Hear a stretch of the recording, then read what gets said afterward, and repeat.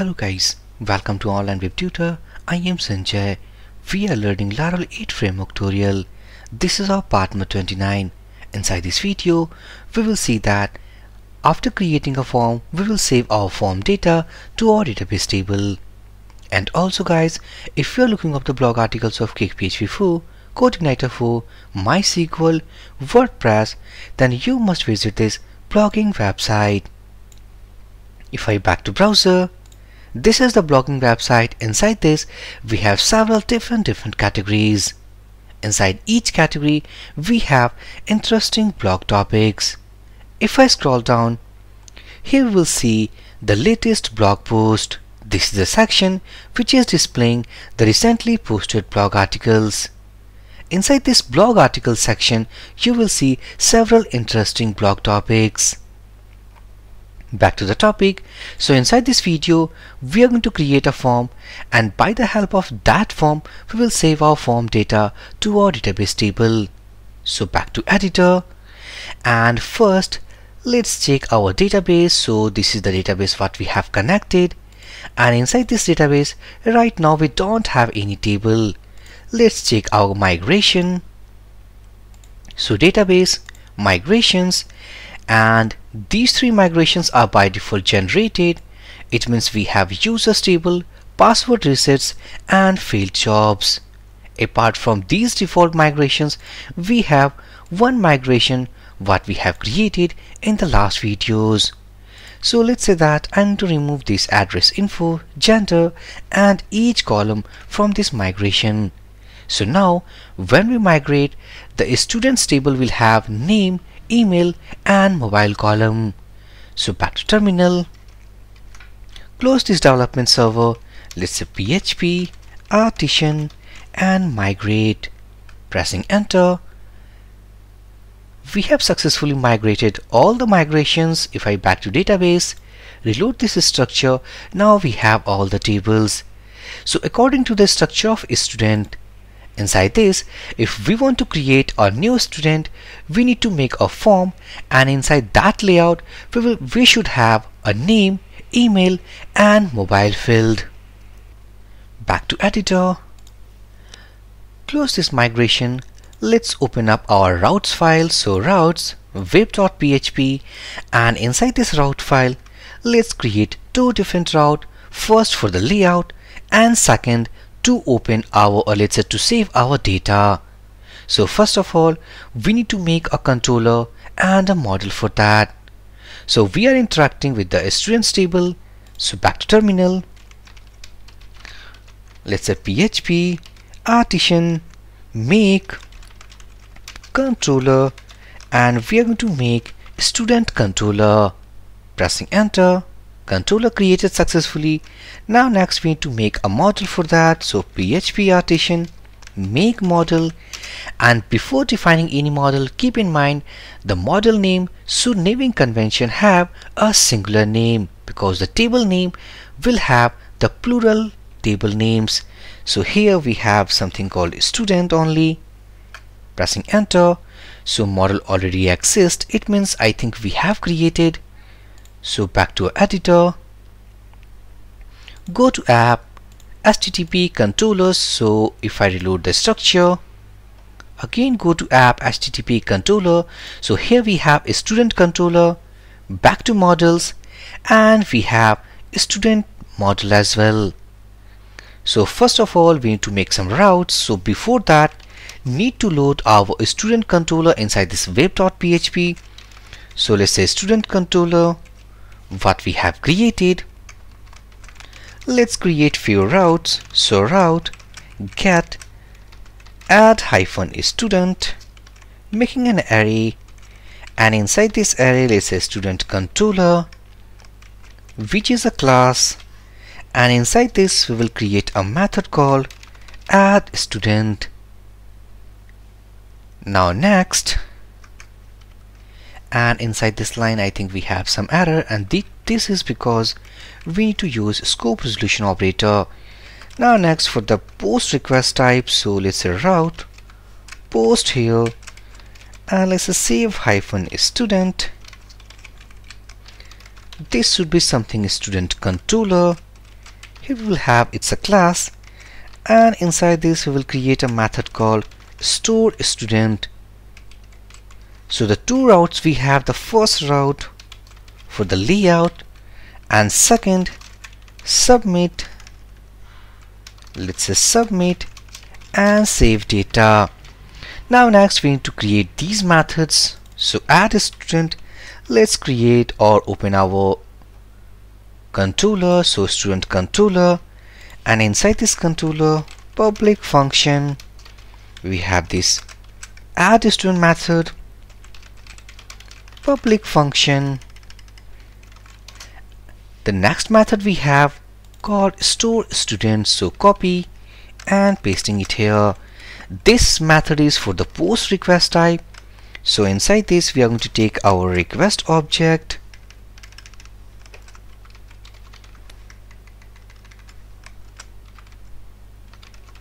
so first of all we need to load this request class, and here it is.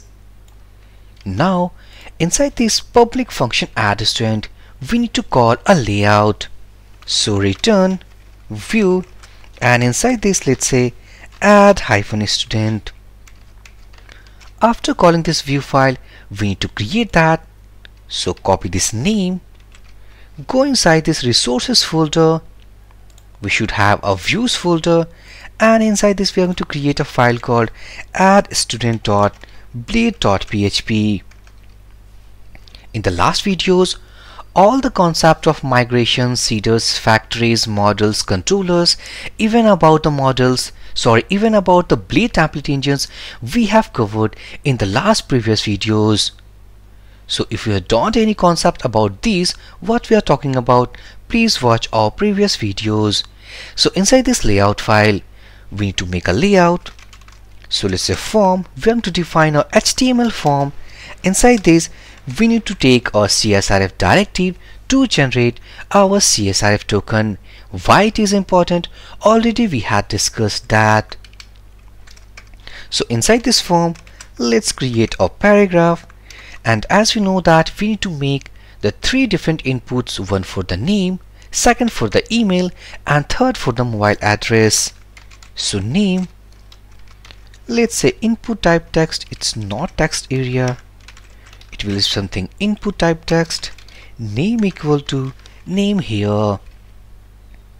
Now if I copy, pasting it here, pasting 3 more times, and the fourth one is for the button, and let's say submit, type equal to let's say submit.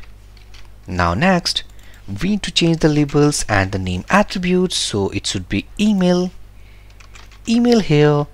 Instead of text, if I change to input type email, next we should have, let's say for the mobile, so it should be mobile and mobile here. After creating this form, next we need to set the attributes for this form opening tag.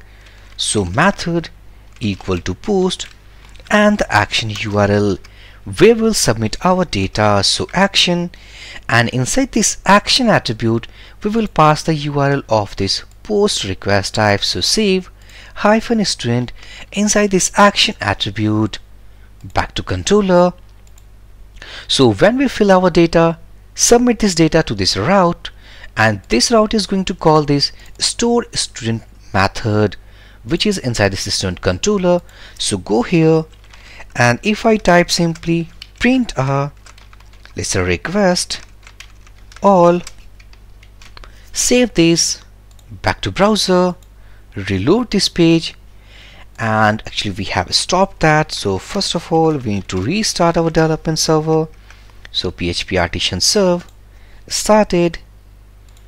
Now if I call our route solve add hyphen student, and this is the form. So inside this form, if we need to pass data, so let's say here we have some data, putting some dummy mobile number, pressing submit button, and we are getting data inside this array format. This is due to our CSRF directive, and these are the attributes like name, email, and mobile. Now next we need to save this data by the help of model to our database table. So right now we don't have any row inside this table. So back to editor. Now we are going to use our student model. So first of all, we need to load inside this controller. So how we load?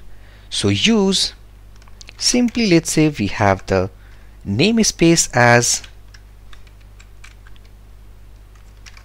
use app, it should be models, and inside this models folder we will have our student model where it should be, and inside this models here we have student.php. Now go here inside this store student method, let's say student underscore object equals to new, and it should be student model. Now next we need to set the key value pairs, it means the column and its values. So let's say a comment setting values. So student obj, we have the column inside this table, so we have the name column and we are getting our value inside this request and name. The first name is the column name and the second name what we are getting the name attribute value for this name field. Okay, now the next we need to write this piece of code two more times. The second is for the email. This is the column, this is again the column name.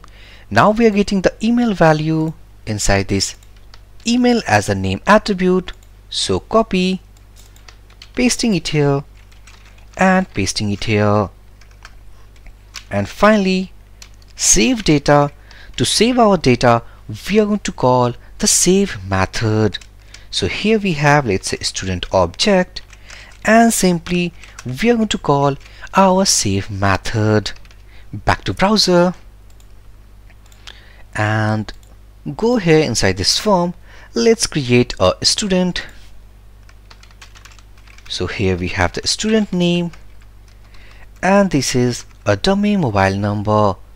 Pressing submit, we are getting a blank page, it means we have saved our data. Go here, reload this page, and as we can see that we are getting our data inside this students table. So this is the successful completion of create and save data to database table. Also we can see that after saving data we are not getting any message that data has been saved successfully or any redirection. So in the next video we will fix these type of issues like displaying a success message, or let's say if we have any error message, and next after saving data we need a redirection. So in the next video we will cover these topics. So inside this video we have created a form and saved our form data to database table. So for this video session guys, thank you for watching and have a great day.